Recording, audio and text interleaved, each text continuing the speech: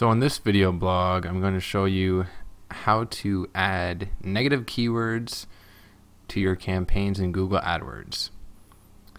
So log into your account, you'll be at your home page, and then the next step is to go to your campaigns tab. From there, pick the particular campaign that you'd like to add a negative keyword to. In this case, I'm going to add a keyword to my campaign for PacketWorks, who provide internet service for businesses.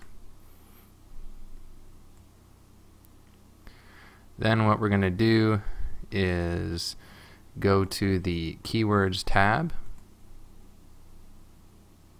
Next, what we're going to do is we're going to add a negative keyword for wireless phones, because he sells wireless internet, but he doesn't sell wireless phones. So in the keywords, we're going to scroll down to the bottom, and there'll be a negative keywords button there. And then in here, you're going to go add.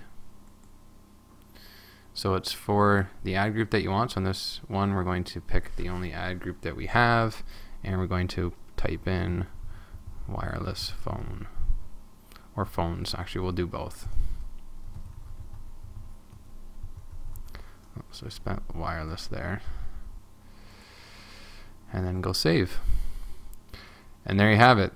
Those two have been added to the negative keyword list, which means searches that use that keyword will not display the ad for this particular customer and won't cause any clicks that aren't relevant to generating business for his business. Hope you have found this video helpful. Please leave me a comment below letting me know what you think. If you have any comments or experiences with negative keywords, and rate this video thumbs up, and be sure to subscribe to this YouTube channel. Thanks again for watching.